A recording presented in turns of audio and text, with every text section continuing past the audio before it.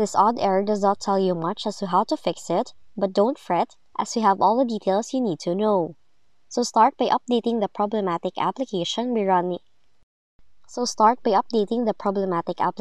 launching the Microsoft Store, open Library, and update the problematic application. Now, if this is a third-party application, you could update it through the Settings menu.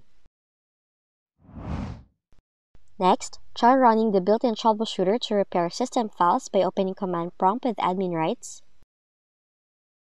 Type in the following command, press Enter, and as the SFC scan completes its process, you will be presented with possible outcomes.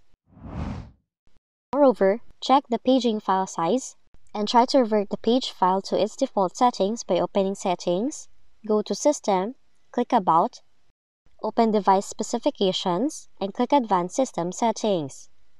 Now in this window, open Advanced tab, select Performance, click Settings, and in the Performance Options window, click Advanced, then select Change.